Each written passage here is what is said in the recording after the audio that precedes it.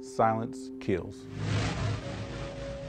Grab marks, belt marks, slap marks, those are kind of things that usually stand out on the children.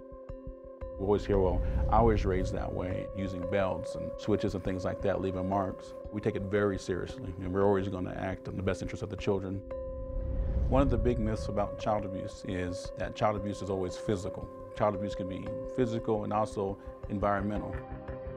Not enough food in the household, dirty homes, wandering kids, that's a big one. This kid can be abducted, seriously injured, hit by a car.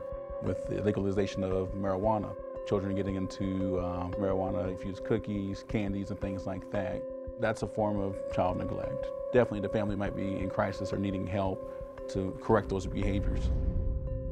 Remember, silence kills. If you see something, if it just doesn't feel right, call the number below. You can save a life.